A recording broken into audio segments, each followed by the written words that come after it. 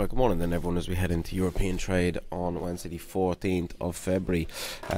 Pretty busy kind of last 24 hours of markets. We had US inflation yesterday, we had UK inflation about half an hour ago, and we also had UK labour market figures yesterday. But we'll cover them once we go over to the calendar. We'll have a bit of a look down, but really that's all that these headlines are going to be talking about. Dollar ranges, hot inflation cools Fed cut bets, stocks extend slide, dollar rides, treasury yields higher. Again, that's just what markets are going to be talking about and are likely to talk about certainly for the next few days. Sterling falls after milder UK inflation numbers. I guess not really what we were hoping for on sterling. We were hoping for positive data, and then sterling would have ripped off the back of it, but it's not what we got, unfortunately. Most of the time you sit there hoping for a couple of things to line up, but it doesn't happen in trading, so you gotta kind of reevaluate the situation and move on, I suppose. Equity futures, US equity futures slightly higher, European equity futures slightly lower. They were lower across the board yesterday. Those that US inflation figure, pushed stock indexes lower across the board. Commodities relatively mixed. They were a bit of a choppy session on the majority of them yesterday. Gold, a bit of downside off the back of CPI as well.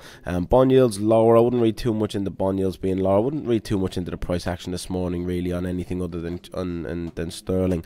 Like the US dollar, you'll see what I mean when I get over to the charts. Like, the US dollar was higher across the board yesterday. Yields were higher across the board yesterday. Stocks were lower across the board yesterday. That's the expected reaction to, I say hawkish central bank, but less of a need for interest rate cuts means rate cut bets get priced out, if that makes sense, and causes a bit of, we'll say, risk off trading in that respect. But certainly with the currency and the stock index, yields pushing higher, indication of higher interest rates, or in this case less of lower interest rates, if that makes sense.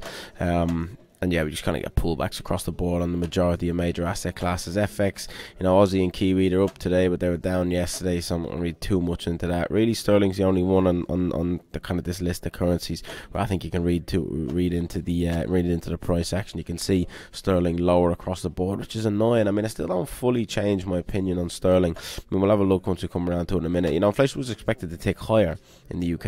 It's not what we got though. It's just not changed from the previous month, but month over month figure minus 0.6%. I suppose it is good progress getting inflation under control for the UK. But we'll flick across here and we can see these inflation prints from the US yesterday.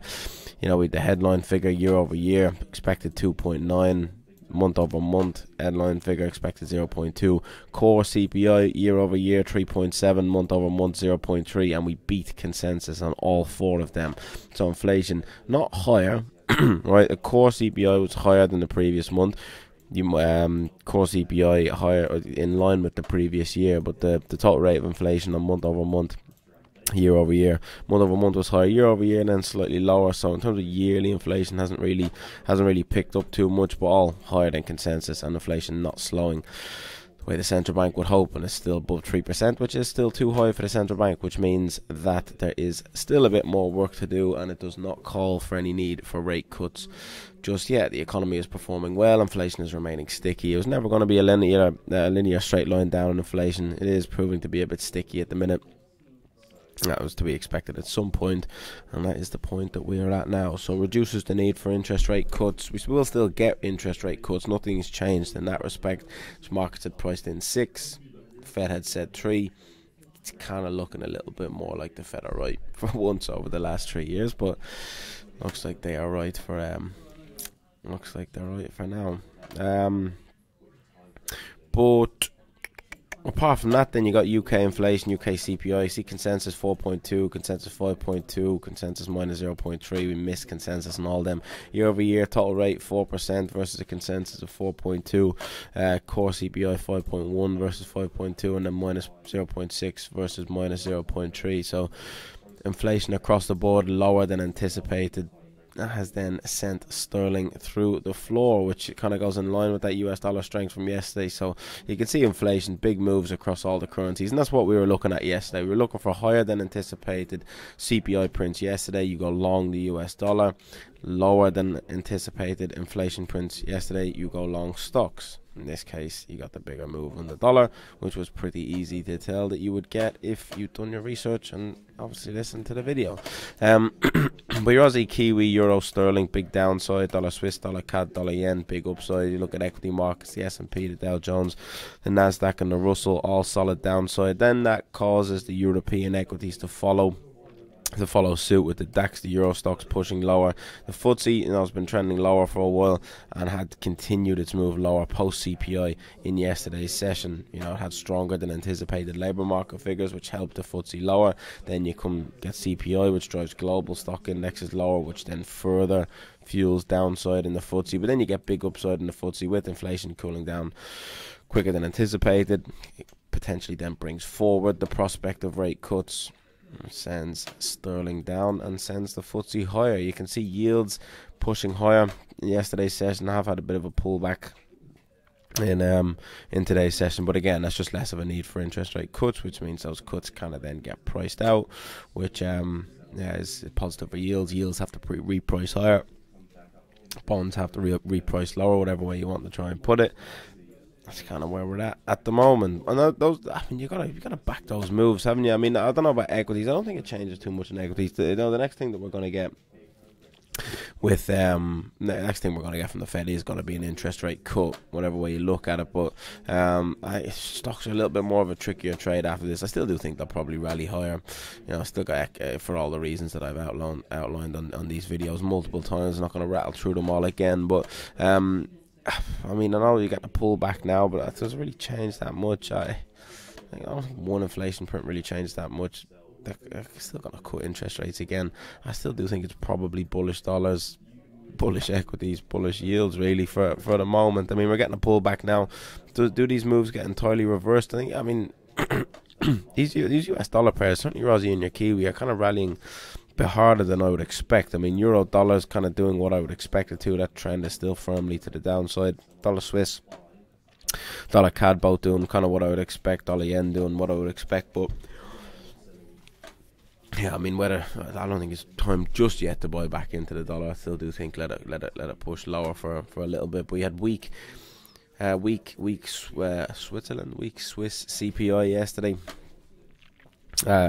Helped the Swiss franc lower. That would be a reason to buy dollar Swiss.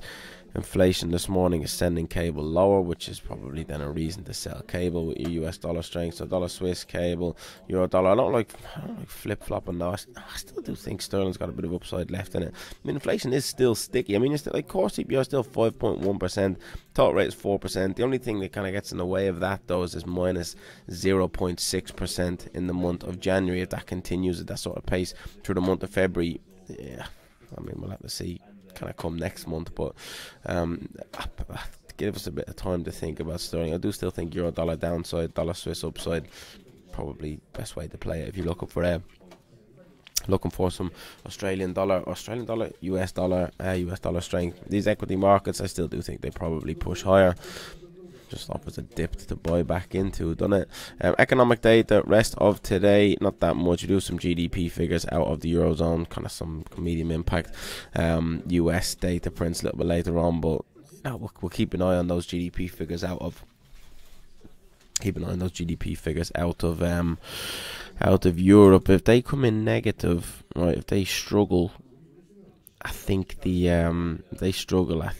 looking towards Euro dollar shorts will probably be a good idea. If they come in higher than anticipated, I mean, maybe Euro Swiss, Euro sterling, but personally I'd sit and hope for some weak figures out of the Eurozone, and then probably Euro dollar shorts are on in today's session. So we'll keep an eye on that a little bit later on, and we'll see what we can do. But I think the moves from yesterday and today, you got to stay on that side of things. Apart from equity markets, I do think equity markets probably have another attempt higher.